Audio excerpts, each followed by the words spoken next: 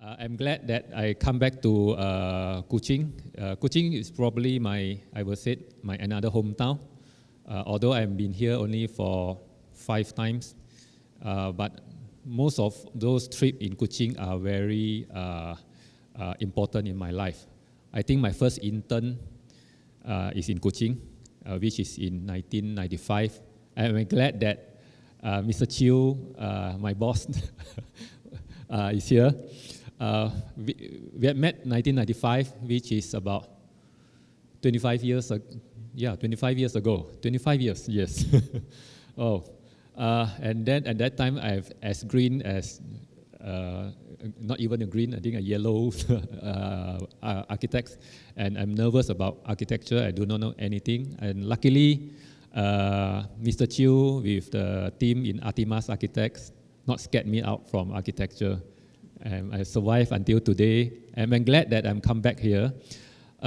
Unfortunately, and fortunately, I think, unfortunately is because of my slides I prepared. In fact, I was so excited when we invite me to these occasions, and I had prepared for quite some time. In fact, I have 300 over slides and 2 videos to share with you all. So the unfortunate is that I'm not able to show all that, but as an architect, we always see disaster as an opportunity.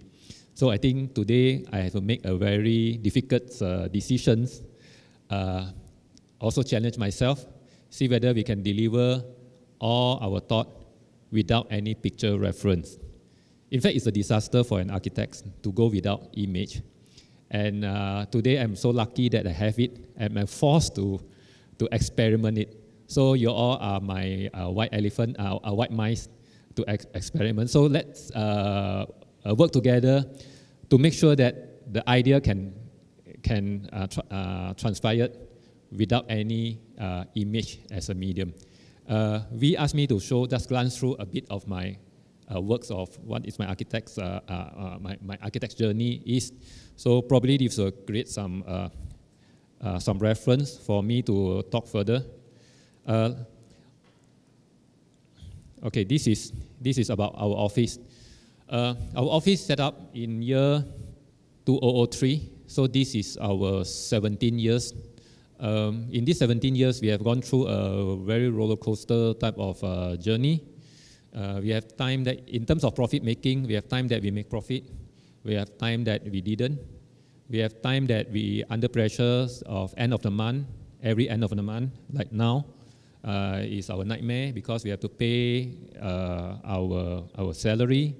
We are also have a good time where the time is booming. We may have quite sufficient of collections that we may enjoy a better benefit with our colleague. So in fact, we had already accepted the fact that architect's life is not a straight line, or even though architectural journey is not from point to point, but it's actually a zigzag journey without any destinations. And I think the interesting part is that the destination is always changed. From year 1, I may want to go to point A, but year 2, my destination is point B, and so on and so forth. So so this is actually a never-ending process, and we call it a journey. This is about us. I just randomly picked some of the pages, and this is what our daily life is. We have three offices. Penang is our main office, where we have about 35 people, plus and minus. KK is our second office, where we have about 6 to 7 persons now. And we have another office in KL, which we have about 10 people there. And also in Alostar, we have another small office whereby we have around less than 10 persons. So this is about us. To handle this, we have actually a few partners, and me and Liu and May, M, Liu is L, so you call it aLM, are the founder. Our idea is that we create a platform for everyone to incubate their architectural career. So aLM is not only for us, I think it's for everyone. And it's not necessarily lead by us, it can lead by somebody else in future. So I will take that as a platform. Of course, I think we have a lot of architecture students here. I think me, like you all, when I graduate, I'm very ambitious. I hope that I can do whatever, I can be an architect, a good architect, as what I have learned from my school. At that time, those famous architects, when we study, of course, other than Norman Foster, those big names, we have Zaha Hadid, we have Richard Mayer and all those names. So we hope that we can be part of them, we can be as good as them. But unfortunately, the world out there is not as what we think of. Because those architects are actually on the tip of the pyramid. They are probably 0.01% of all of us. Just like Lee Chong Wei in badminton. I love to play badminton, but I can never become a Lee Chong Wei. So what if, let's say, if I love to play badminton and I am not a Lee Chong Wei, what shall we do? And what we learn from the school is all about Lee Chong Wei. So we are disappointed. Of course, I think you will be disappointed as well. But I think that the disappointment is a starting point of architecture journey. Then we start thinking about, other than Zaha, other than Norman Foster, other than IMP, do we have any other architectural options that we have? Of course, we have no clue at that time because this is a long journey, and architecture is something that we find that we know a lot of things, but in fact we know nothing about architecture. We know that a house should have 3 bedrooms, but we doesn't know how these 3 bedrooms will suit into every different individual lifestyles. We do not know anything, but we find that we know a lot of things. So I think this is very, very difficult situation for all of us to find some clue in architecture. So this is about our office. Okay, we have this is some of our jobs. So our office started from, we call it a bread and butter job. We need to survive. So our first option is not architecture. Our first option is to make sure that at the end of the month, we have money to pay our staff. Luckily, we have been survived 17 years. That means we have passed that hurdle. We are able to feed everyone, and so far we never borrow any money from the bank. So we have passed that. But that is about just bread and butter. So of course, after 10 years of bread and butter, we have developed our office to a certain size that we have. In fact, we started just 2 persons in the office. We pick up the phone, we do draftings, we do very late until 12 o'clock at night. We come to office at 7:30 in the morning. If we need to go to authority, we go to authority. If nobody in the office, we just shut down our door. That's it. So from that, we had been developed within about, until 2009, we have a team of about 30 people. And that is already considered among one of the biggest in Penang. So in small town, that is the biggest firm that we can have. And at the same time, we start to get some recognitions. We won some award. For example, we had been 4th or 5th years, had been selected as BCI Top 10 Architects of Malaysia. I think we are proud to be together with one of the Sarawakian. I think Dato' John Lau, he has been there every time I see him. So I hope this year I can see him again there. So this is one of the recognitions. And then from there onwards, because in order to prove that we are good architects, we are always keen to participate in competitions. We also won some of the competitions. For example, one of it is our Para Road Market competitions. We participate in this market competition because the market are so close to our office. It's just about 1 kilometer from our office, and many of our colleagues, parents or families members are working there or eating there, and we ourselves enjoy the food and buy the food from there as well. So that is some sort like a project that we engage us directly. So we won a second prize of that, and because of that, I don't know, somehow it linked us to PAM, and at that year was 2018. Ang was the organizer of Datum. So he asked me, hey, do you want to speak in Datum? I said, wow, Yeah, definitely I wish to. So that is where we have a chance to speak in Datum Plus 2018. So actually, Datum Plus is something, Datum is in fact, attend Datum is our every year's event. I think I meet many of you, even Mr. Chee, Datum is the place that we gather every year. But of course, every year I sit down as an audience, and every year I have a crazy thinking of what if, let's say, there's a day I have a chance to stand on the stage of Datum stage, what I will speak to the audience. I think that is quite challenging because before that I have no confidence at all to my architecture. I find that my architecture is just a bread and butter architecture. It's just a surviving architecture. Do I have anything good enough or proud enough to spend to occupy 20 minutes to 1 hour of the audience time to speak there? What qualified me? So that actually gives me a big challenge during 2018 when I have a chance to speak in Datum. So I decided at that time, because the time is only 20 minutes, so I just focused on 2 of my projects, which is Chee and Gudang Cafe. So after that, I start to, because that actually start off my thought of architecture. I start to organize my journey of architecture, and I start to curate, or I start to express what is my architecture is as a bread and butter architect. So actually those heritage building restorations give me a good so-called a good ingredient in my architectural journey. It gives me a lot of raw impact. Like the building is stand there, it speaks to you.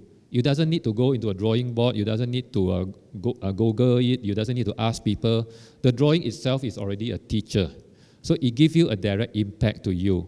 In fact, it gave me a big impact as, before that, I treat architecture as something very knowledge-based.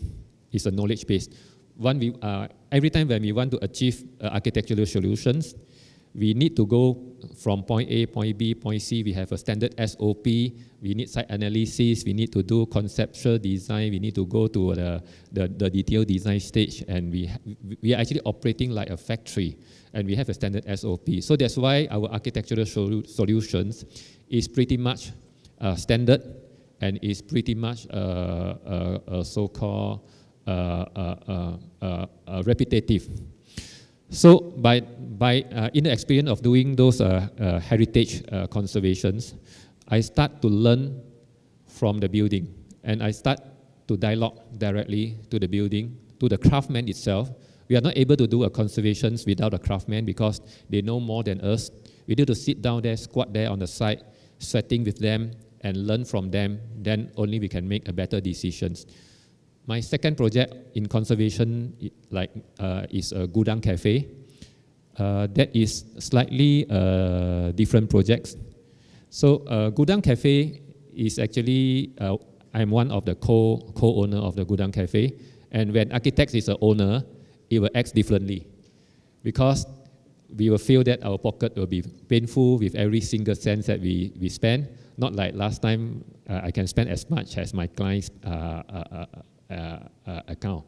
So in that case, we have to be very much cost conscious. We start to think about the profit, the ROI, and how we can sustain this business and how we can make money. The most importantly, and architectural dream become a luxurious to us at that moment. So when I'm an architect, when dealing with this situation, what shall I do? So in fact, that is a very good opportunity because we have no money. If we have money, then we can do everything. Then I will lose the opportunity to explore architecture. If because we have no money, then we have to think out of the box. So what we do is that in Penang, we have a lot of waste recycled material. People tear the old houses, they throw away all the materials. And all those are the resources that we salvage.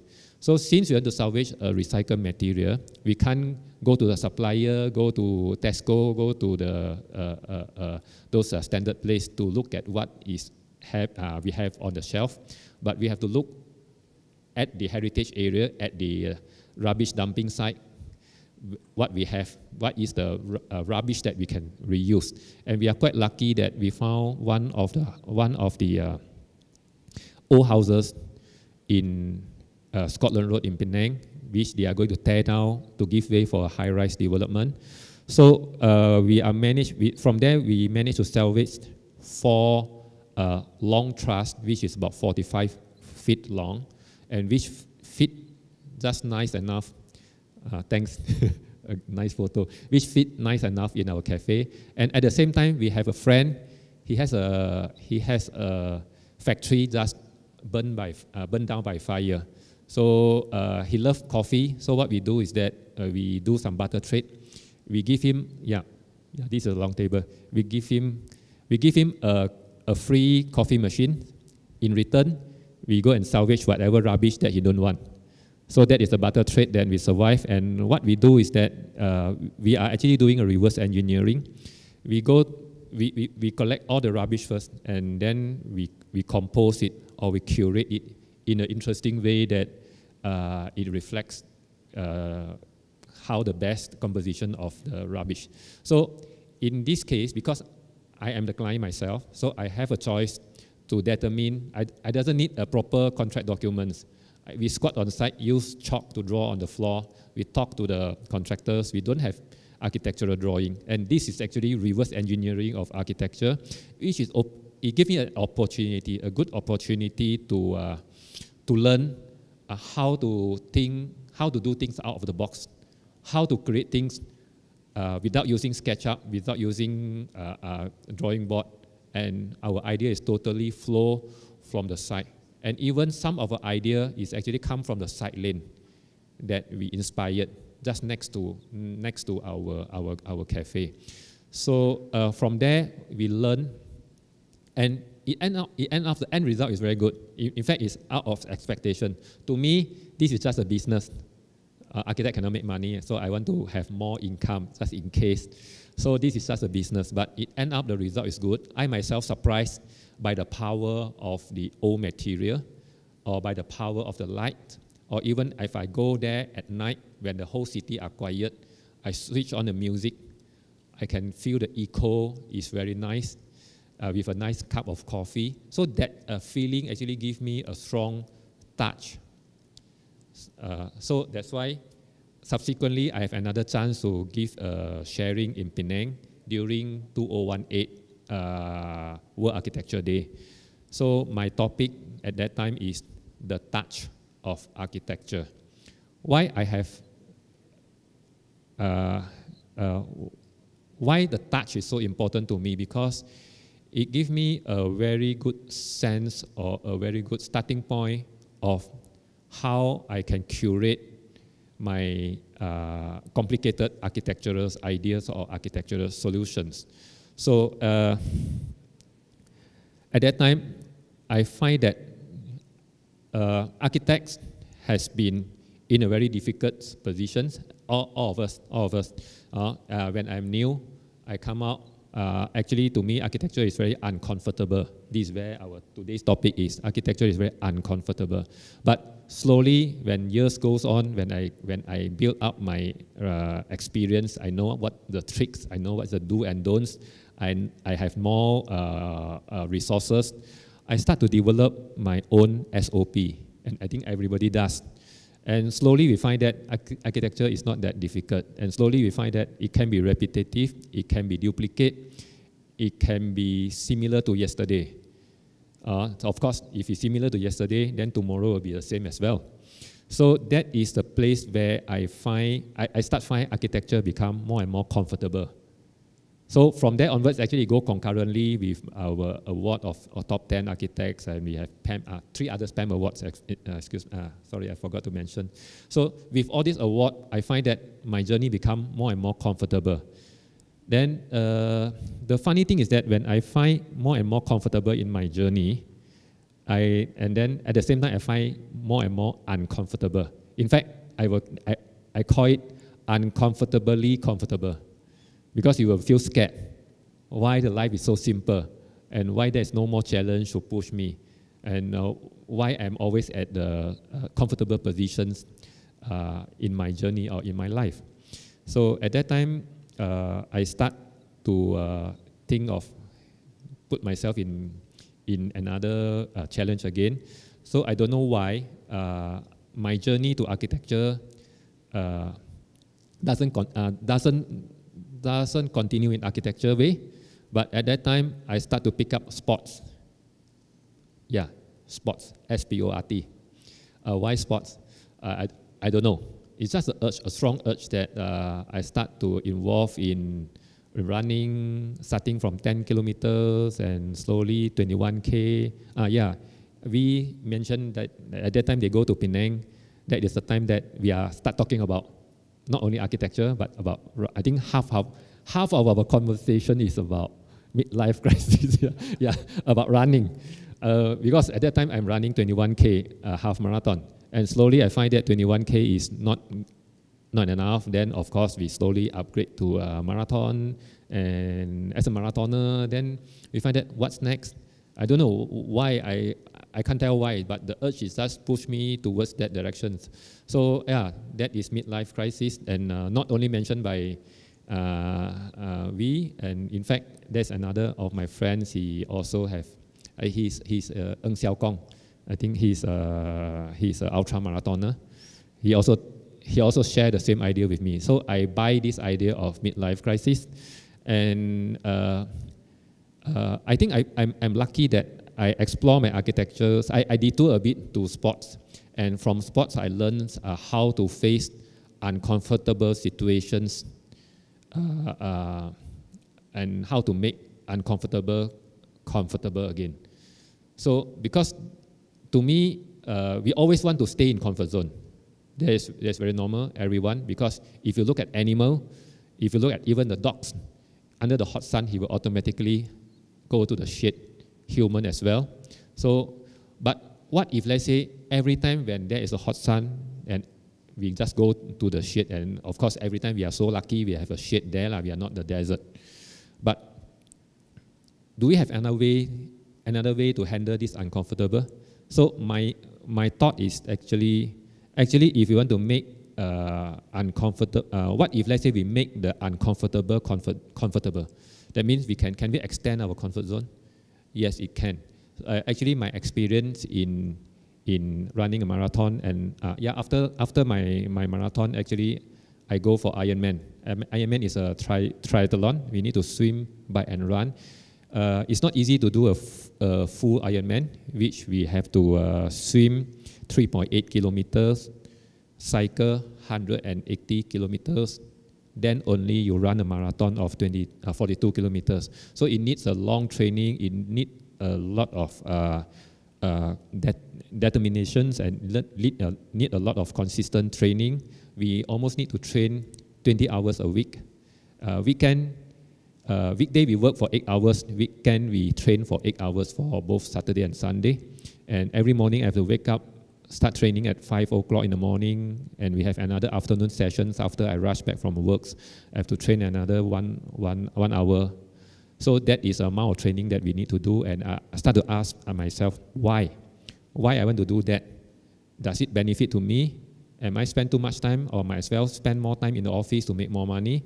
But I don't know why the urge is just like very strong and pushing me to that directions. And all this actually helped me to learn one thing, just one thing, is those previously uncomfortable to me become a comfort zone to me. Like previously, I normally back to my hometown, Alostar, by driving.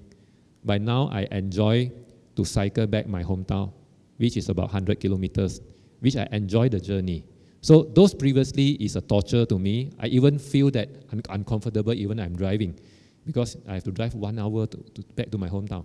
But now I enjoy the journey, cycle under the hot sun of 3 to 4 hours back to my hometown. So that is a big change to me, that I can change those uncomfortable to a comfortable zone. That means I extend my boundary of my comfortable to into the encroach into my previously uncomfortable zone. So now I can stand under the hot sun. I have no problem to cycle under the hot sun for 8 hours. I enjoy it like a sauna. So I think this is my gain, rather than we keep on put ourselves in comfort zone, then our comfort zone boundary will be actually shrinking. End up, we have to stay 24 hours in the aircon room. So that is what I learned from there, and how does this help me in architecture. And I think architecture is a long journey. We need endurance as well. I not only learn about comfortably uncomfortable, but I learned another thing about architecture from my sport is slowly fast. I think those who are running marathon can agree with me that you need to run slow in order to run fast, because we need to pace ourselves, we need to distribute our energy throughout a long distance, and end up the result is fast, because you will go into a slow and steady pace, and that's the best pace for ourselves. This will apply in architecture. Every one of us have our own rhythm, our own biological clocks that is suited to us. So we doesn't need to compete ourselves. Yeah, during the Ironman, during the marathon, we never compete with our competitor. In fact, we run together, we cheer together, we enjoy the journey together. I think this is what this is something very good to me. I enjoy this because after I do this, I won't compete with my other architects friends. We make friends with them, we cheer each other, we work together as a team, and we face these imperfect worlds together. So I find that is another opportunity for me. Okay, so from sports, after the sports, I get some energy back to architecture. So I come back to architecture. Before I come back to architecture, unfortunately, I detour again to another side of the world before back to my architecture. What is the other side of the world? The other side of the world is actually sketching. I start to pick up, of course, every architect sketch, but we only sketch on the drawing board. But 3-4 years ago, I think, 3-4 years ago, I pick up urban sketching, which is quite interesting to me that I can sketch. I start to sketch in front, in a plein air, outside, direct to the objects. Then we start doing it weekly, and end up the first year, I found that I have done 300 sketches in a year. If you average it out, it's about 1 sketch a week, 1 sketch a day. What is my gain during sketching? Because as an architect, we always like to do photograph. We like to compile a lot of informations, but those information are too many. It don't have any sensors. It's just information. It's just a digital file in the computer. You may have 1,000 photos when you do a site visit, but you can't remember. You can't have any feeling to this photo because that is only taken by your digital camera or your handphone. But sketching is different. To do a sketch, at least you need to sit there, observe the thing, interpret it in your own way, and actually the interpretation is not so much on the paper, but it's very much actually in your mind. Even though I sketch 300 sketches a year, so if I have 4 years sketching experience, I should have sketched 1,002 sketches. But if you show any sketches to me in front, if I pick up any sketches in front of me, I can tell you the story behind. This is one of my sketch. So you can imagine I have 1,200 of these sketch. So each sketch of this is actually a journey of architecture. It's a record of my life. You may find familiar. Yes, this is somewhere in Kuching, in Siniawang, where I love the place very much. I did it 3 years ago. I still can remember when I did it, whom I did it with, and what I eat before and after that. You can see a coffee stain at the lower right-hand corner. That is the coffee that I drink, and I put it in my sketch. You can see the brown color here. The brown color is actually, I don't use my color, I use a coffee. So that is all the real, if you smell it, that is the smell that you can have. And I still remember that I did it 3 years ago when I participated in the aLM sketch walk in Kuching, where at that time we have about 400-500 of sketchers all over Asia gathered in Kuching. Then I didn't follow the program that day. This is not the program because I've been told that there's one interesting village called Siniawang that I need to explore, and all the houses are built by Billion, is still there, and now they are revitalizing it and it's vibrant. So I just go there and do it in that beautiful afternoon. So this is one of my experience times 1,200. So once is, yeah, actually I bring this is because I want to give it to PAM Sarawak chapter to appreciate. So I think later. Okay, and in fact the story is interesting. The interesting story is not the physical drawing that I did. In fact, I did it together with a few Chinese sketchers at that time from Dongguan, China. And after I did it, I think maybe 10 or 12 of the sketches in Kuching at that time. So what I decide is that, thank you. I decide not to bring, because normally I just bring back all my drawing. So I suddenly, something come up from my mind that I decided not to bring back any of this drawing. At that time, I use Mandarin. I said, 不带走一片云彩. We don't bring out a single cloud from Kuching. So what I draw in Kuching, I leave it in Kuching. Fortunately, I have a brother staying here. So I just leave it in his house. Then we go and frame it out without knowing what are we going to do with that. But I just believe that one day, the drawing may find, all these drawing are my babies. I have 1,200 babies. May find a good place to settle down in Kuching. So I think this drawing have one of the interesting journey that he may find a place, a nice place to settle down in PAM Sarawak chapter. So every one of these with a story, and all these story will add into my architectural ingredient. I even have during one of the market competitions. Normally, what we do is that we do interview. We interview people. Uncle, auntie, what do you think if I build a market here? So whatever they answer you is not true, because that is an interview. So what I do is that I just go there and do sketching. When I'm sketching, I sit down in a coffee shop. People come and talk to me already. So when people come and talk to me, we start conversation very casually, and slowly we ask him a lot more. Or I just sit quietly at the coffee shop. I listen to other people's conversations. Like an auntie, he talked to another hawker there. He said, "Hey, Abeng, yesterday my son buy me a handphone. I don't know how to use. Can you teach me how to use?" Then Abeng said, "Oh yeah, no problem. By the way, you know, yesterday this Ali knocked down by a car on the road." Then from there we know the conversation, the problem of the people, and we know more about the real informations about the residents. So I think that is another way of doing architecture interview. So the touch element actually I start to gain from there, and of course during these sketchings I learned another thing which is very useful in architecture. We have been teach in the school that to use a very logical way to think about architecture. We do analysis, A, B, C, D, E. Then we do conceptual design, bubble diagram. Then we do space programming, and we blah, blah, blah. We come up with a space design. I will tell you, if you follow this, we won't be able to think out of the box. But by doing sketches, we need to do decisions. Every stroke are decisions. Every color, every compositions are decisions. We need to do a fast decisions without much thinking. And this actually helped me to change the way that I do architecture.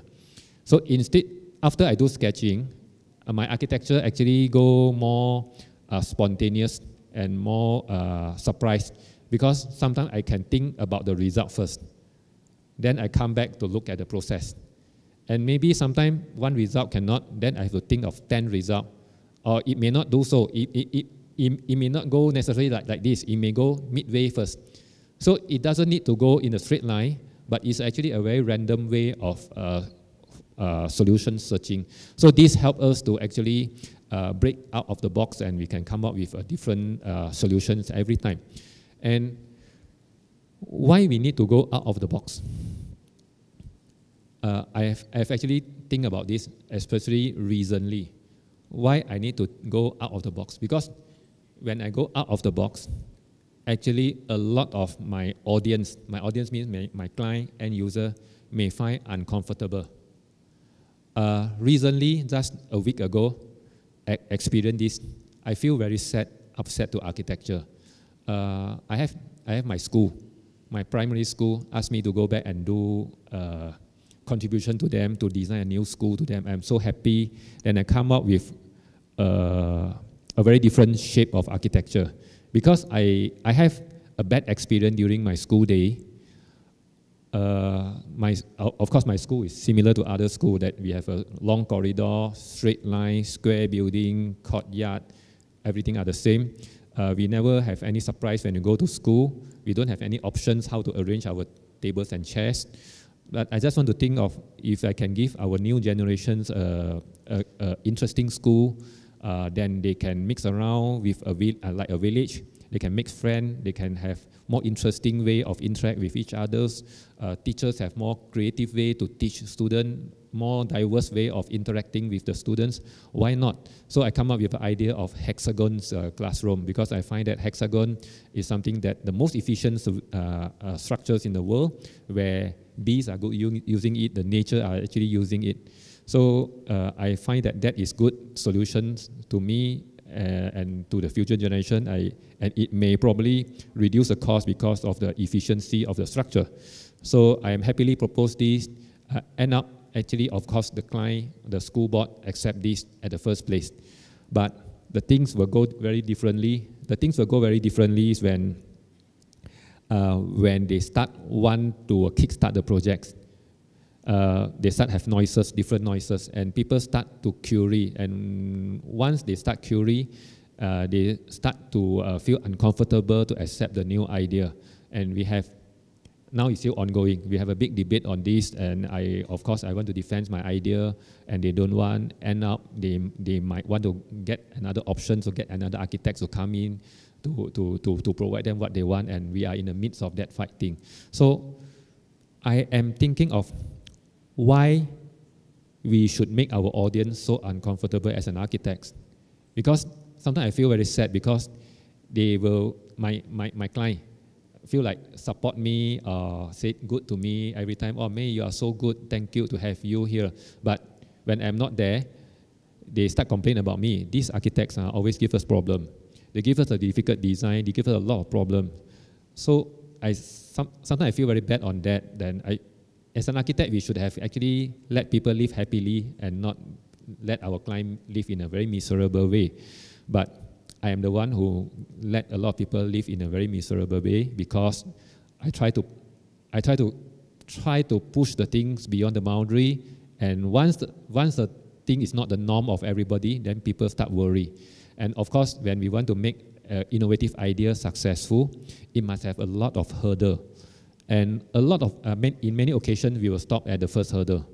It might have hundreds of these hurdles, and before we can push through all the way.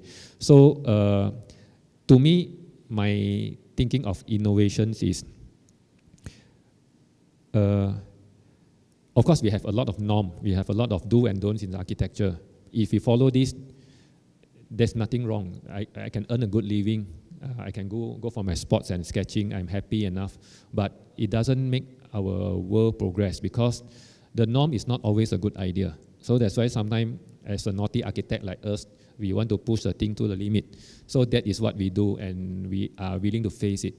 Unfortunately, the process of pushing this doesn't help us to make more money, but in fact, it reduces our profit, because sometimes we need to spend more time on something.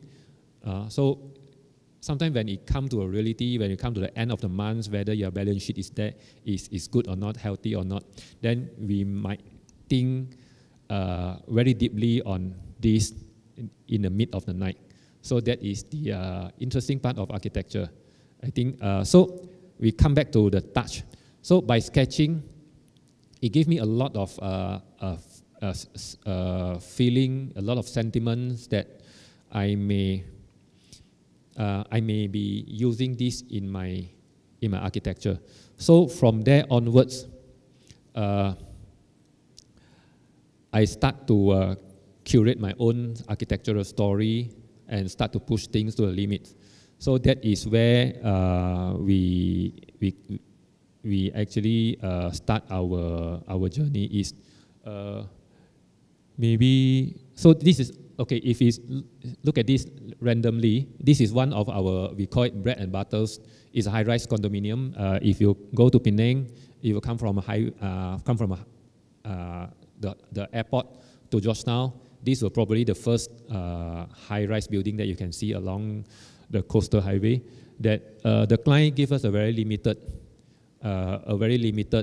resources, where he's a very Chinaman client. He don't have any extra budget even for the coping. So what we do is that, since we don't have that, I think, can we go back to the previous one? Since we don't have any budget, so what I do is that I just play with the window, left and right, left and right, left and right, to create a very random type of facade. At least it doesn't look so, it becomes a texture rather than just a facade decorative element. So on the other hand, the next one, where's the, yeah, okay. So I think we just go randomly. This is the next, this is a project that we did. We start the design on year 2006, but it completed at year 2014. It takes a long time. You can see a link bridge there. That is a link bridge that we sell very hard. It costs a Lamborghini. The cost of link bridge is about 3 million. Not a Lamborghini, maybe 4 Lamborghini. So the client is Taiwanese client. He's very cost conscious. He said, no, I'm not going to spend this because this is my profit. So of course, at the end of the day, it still stand there because we managed to convince them. Normally, as an architect, we want to convince our client in an architectural way, but I find that this doesn't work. So what I do is that I talk money to my client. We have 425 units there. If the link bridge can make your house 20,000 higher value than without, then you may make 8 million there, and you only spend 3 million, so you still make extra 5 million. So he said, yes, go ahead. Then this is what we have here. So sometimes architecture is something, a negotiation process with our client, and we are proud because the link bridge is in Butterworth. The direction is actually directly towards the city center of Georgetown, and it casts a very nice backdrop of sunset. So that is actually one of the best sunset viewpoint in the whole Penang. So sometimes we have to push the limits and we have to convince our client in a very non-architectural way. So we just go randomly of what is our others architecturals. This is another project that we also playing in terms of the composition of windows within a very limited budget. Okay, then yeah, this is the one. Can we? I think can we click further in on this? You said randomly. Randomly, okay, random. Okay. I think the lower right hand side. Lower right hand side is a building that we win silver medal. We was awarded silver medal in the I think the previous one, silver medal in the PAM award 2 years ago. That was a council building, and normally a council building, we have a very prototype governmental image, which is symmetrical, grand, and something like that. But because of the setting of that building is actually inside, not this one, I think.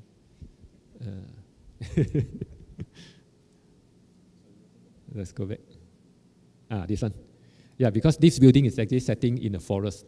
So what we do is that we, instead of a big building, we create some sort of container looks building scattered around a central spine, which is open air, and those central spines connected become part of the park of the landscape. So coincidentally, the building is actually occupied by the landscape departments of MBPP, so they are happy with that. And we are quite lucky that the design of this building is to make the building, the government office, transparent. We suggest that we doesn't need to have any fence wall. We allow people to walk in even after office hour, make the building as a park, and it happened until today. The client are there enough and trust our public enough that they don't put up any grill and all the glasses. You can just look into it, and public actually can walk just outside the office. And the aircon usage is very much reduced because we don't aircon the corridor, only the office area are aircon, and because of building are smaller, so they do not even need to switch on the light during the daytime. The natural light is good enough to shine for their works. And also because the surrounding are surrounded by all the greeneries, they not even need to put out a curtain because the curtain will block their view. So there's no curtain, no grill, there's directly transparent to the publics, and the corridor is become part of the forest park. So you just walk on the corridor unknowingly with all the slanting columns, unknowingly those columns will turn into trees and you are like just walking in the forest. So that is the innovative that we try to put in our architecture. So from there, we start to gain some reputations and people come to us. Of course, at the same time, we're still doing on bread and butter. So fortunately, by end of last year, there is one good opportunity to us where, you know, Penang a small island. Then Penang, all the while there had been reclamations. So government has an ambitious plan of reclaim 3 islands at the southern part of Penang. So we are one of the participants who submit our portfolio for government to approve. So at that time, the first round, there was 127 participants participate in this. And of course, we was one of the 127, and the first round, we was kicked off. Then the second short list is 27 numbers. Then at that time, we team up with one of the famous architect in Netherlands, MRDV. Then fortunately, our team are shortlisted as one of the 5 finalists. And to me, this is very difficult decisions to participate in these competitions. As you know, the South Island, we call it Penang South Island Reclamations. So Penang South Island Reclamation is very controversial project in Penang. Of course, all of us like Penang. We don't want the beautiful, natural, or authentic Penang to be spoiled by those mega developments. So many of us, including me, and even many architects are actually one of the person who object this project. But on the other hand, the opportunity come in front of me, where I have a chance to work together with the world-renowned architects.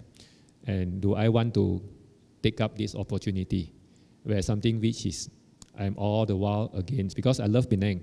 I cycle around Island Penang. I run in Penang Hill. I hope Penang will forever in such a perfect conditions. But I don't want Penang to develop. So when this opportunity come to me, I ask myself, do I want to participate if this is against me?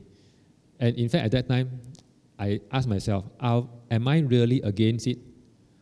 Or against it before, just because I don't really think deep about that.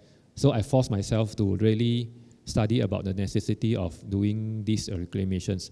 Of course, we all of us know that the political agenda behind that, and then we also know that the commercial behind that, that is actually for sure.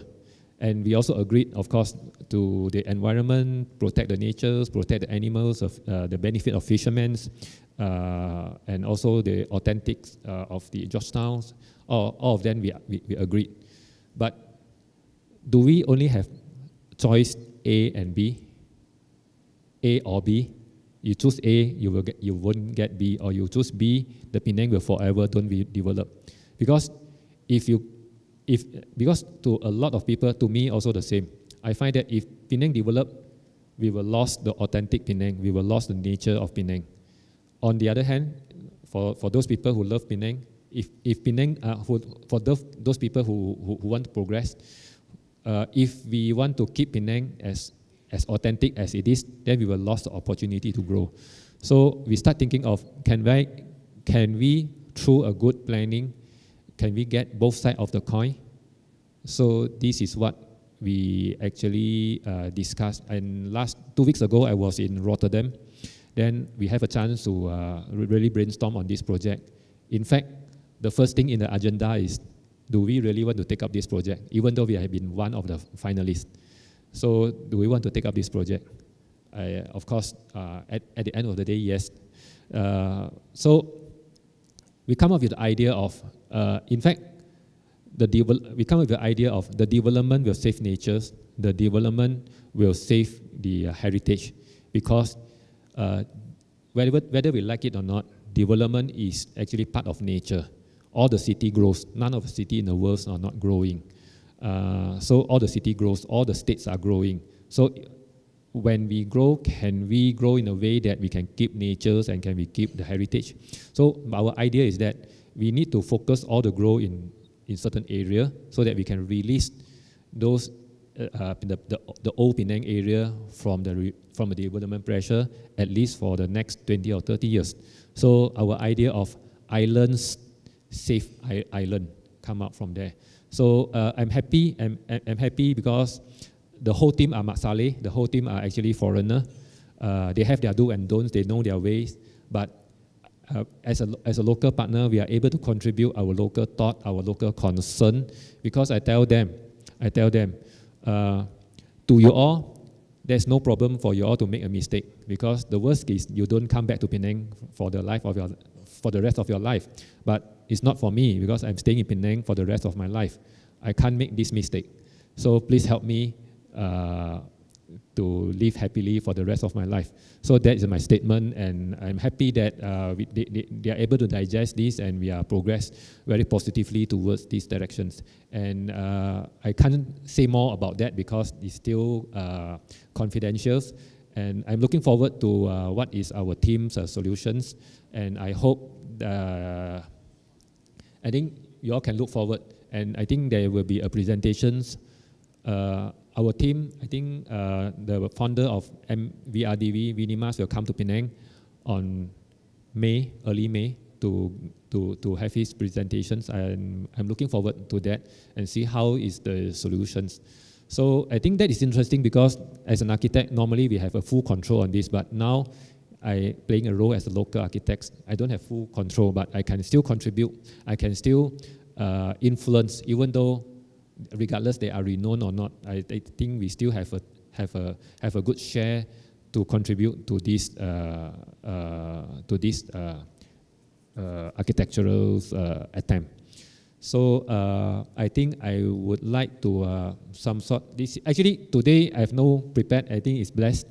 I have never had this experience of talking in this type of very spontaneous. And I find, at first I thought I'm nervous. But I find that I speak quite comfortably, although I don't speak a good English, but I think this is what I think. I think there's a reason why Pecha Kucha was invented, because they wanted to limit architecture speakers to 20 slides and 20 seconds per slide. Because I think if we give him the mic for the next half an hour, he will continue talking about some aspect of his life, which is very interesting, but I thought maybe we can just put a stop and see whether there are any questions from the floor that you'd like to ask, since this is more like a dialogue, for example. So I thought maybe I'll set the scene, right?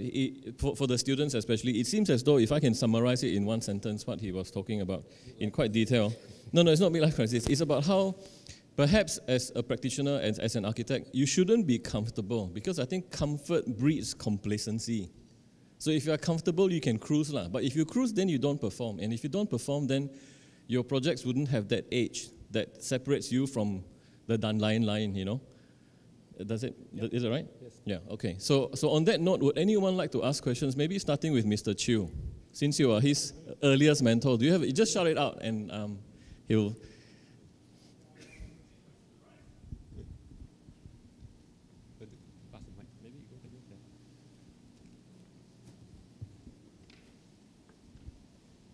Yeah. First of all, I think I will thank Mr. Chiu for not scared me from architecture. No, I'm glad that I've not frightened you away. But what I wanted to ask you, I mean, from your own experience, being an architect now, looking at all the young people here now, the perception of architecture from the young people, I don't know what is their perception, of architecture today. It's so different. But what kind of advice? I like the part about you, sketching things, because I would tell my people, the young people in the office, never give up the pencil and the butter paper. Always have your scale rule and your pencil and butter paper, next to you, because I always tell them that I'll sketch 10 lines, and on your computer you only manage to click to draw one straight line, but I've done 10 different shaped lines. And that's how much, like what Mr. May said, that, the sketching thing, the touching thing, it gives you, it forces you to think. It forces you to make a decision on what you do. So that's why, when you click on your computer, it is always a straight line. All right? It's either pointing north or pointing south. That doesn't matter, but it's still a straight line. But when you sketch, it could be a curve, it could be a round, it could be a twisted line. But every time you do that, you're thinking. You're trying to find a solution. And I think that is so important. So, Mr. May, what would be your advice for young people, aspiring architects today? Oh, it's a heavy question. I think let us summarize it in a very simple way. I think 2 words: digital and analog. We are living in a virtual world. Everything goes digital. What is behind digital? Now actually we can see nice photo from the screen, but actually behind digital is 1 and 0. All these possibilities are, how beautiful the photo are is actually determined by whom? Not by the scene, but by the programmer. How they program it and it's not what you see and what you get, it's actually what you program and what you see. So in fact, talking about sketching, I have experience of sketching by using iPad. Now iPad, you can use Procreate to do a sketch. I really tried that. But I just can't do that because my creativity are limited by the creativity of the programmer. How much they anticipate the creativity are, I am stuck there because I cannot go beyond that. But if you go analog, it's not like 1 and 0. It can be very 1,000 because one stroke, you can't put a very sentimental stroke in iPad. It won't. But you can do it in pencil because how the pencil responds to the paper, the type of paper you use, the stroke, and the feeling at that time all tells the story. So that's why actually a painting can tell the feeling of a people, but computer cannot. If you use SketchUp, it won't be able to do that. So I think that is the touching element that it helps. And just now before the event, I have a good chat with Mr. Chiu that we're talking about retirement. I think all of us agree. The first day I became an architect is a time that I start countdown to my retirement date. I said I want to retire at my year 50. If I say that, I have only 1.5 years in my career. Of course, it doesn't go that way. I have already given up to count down my retirement because I think I agree with Mr. Chiu. I think probably many architects that my retirement will be the last day of my life. Because at the end of the day, if I feel like I love architecture, in fact, architecture is something that I can fall in love. Now I already confused because sometimes when I wake up in the morning, I can automatically just pick up my pencil because I have a choice. Like today, Saturday morning, I will normally go cycling, but somehow I just can't help to pick up my pencil to think about architecture, to work on it. But somehow to work on it means to play with all the possibility, and that is not something that the job is not rushed, and it's not even initiated by anyone. Sometimes I just want to do it for the sake of doing it. So you can be addicted. Architecture can be addicted. If you go to that extent, then I will say congratulations to you. Architecture become your hobby, then retirement is not an issue. Or probably you want to retire, then you will turn architecture as your hobby. So then that is the best time. But for those young people, you need to strike a balance. To me, after I take architecture as my hobby, I find that my income will be less. But I'm happy with that, because why we need to have so much of money? What for we need to have so much of money? The purpose of money is to buy happiness. But if you can get happiness directly from architecture, we doesn't need to convert it from the ringgit, from the hard work to the ringgit, and from the ringgit to the happiness. And in between, there is a lot of uncertainty. So I think I'm happy that many of us fall in love in architecture, and we find that that is the purpose of life. And I think I should have passed the mic back to V. If not, I will talk another half an hour. Yeah, it's the Pecha Kucha problem. Any other questions from anyone? Students? Yes.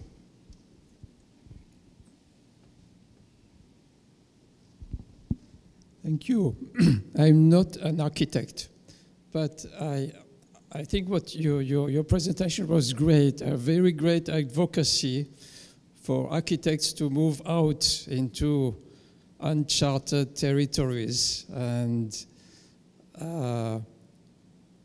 one of these territories is conservation architecture, which you've been working in.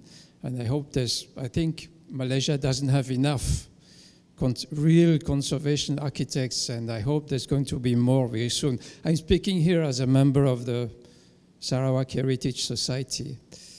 Now,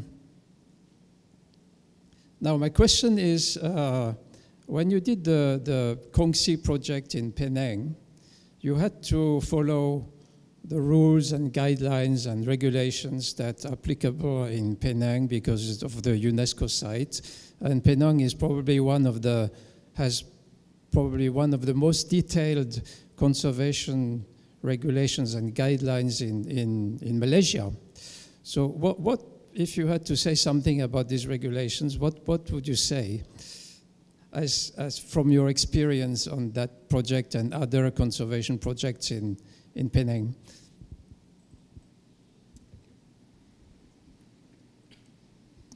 Yeah, can I have another 2 hours to talk about this? Okay, I think this is interesting questions, and I'm sick on this. I will say, in general, I think it's blessing that Penang has been listed as World UNESCO Heritage Site. It have been changed Penang a lot, but as my experience grown up in Penang, in fact, I love the old days of Penang more than today. And we start discuss about what the point that we need to make Penang so famous and then flooded with all the tourists, and those are old shops, old jobs, old businesses all disappeared and replaced with all brand new cafe, boutique, hotel. That it doesn't relate to my childhood experience in Penang. Where my childhood experience in Penang is that I go to Penang, there is a beca, slow cycling, and people are working. Those are lively, and there's today I go to Penang. We have a lot of tourists, packed with tourists. All the cafes look the same. I am one of the owners who contribute to this, and it lost all the authentic. That day I go to to Tor Chun. That is one of the small alley where is all the cafe, all the real local food come from. So I lost all that. I'm thinking of, I don't have an answer. I still need to look for the answer, because in one hand, we find that we are over-regulated. Like, for example, actually I have two thoughts about conservations. In fact, I shared this during the day term. One is the conservations preferred from the authority is time freezing. They want to freeze the building at 1960s, 1890s. So they want to make Penang as a museum of all the architecture, where I agree with it. But on the other hand, I think architecture needs some dynamics. Architecture needs some variety. Architecture needs some conversations, old and new. It's not only all the old architectures. If you can imagine today, I go to Italy, I can see only all the all the medieval architectures, it is boring because after a few hundred years, I saw that in any old town in Europe, they have actually mixed era. They have medieval, they have Rome, they have Renaissance, they have many others, Baroque architectures, or even modern architecture standing side by side. They are living happily, or they are quarreling happily within each other.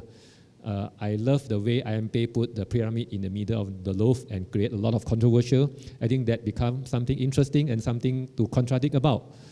So is the conservation in Penang should be a time freezing, or another idea in my Gudang Cafe is, I call it timescaping. If we have landscaping, why not we do it a timescaping?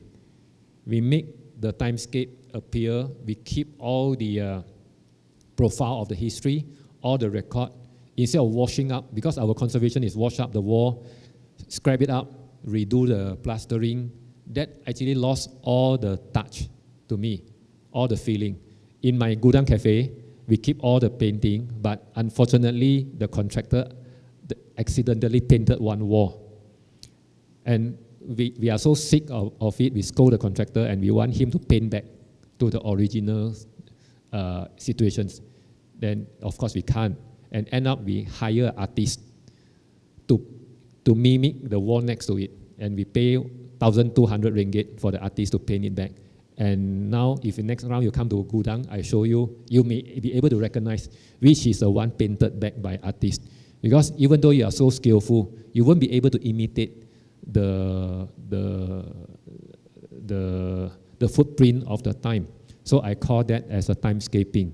So do we want our city become a time-freezing museum, or a timescaping, vibrant, growing, dynamic type of conservations?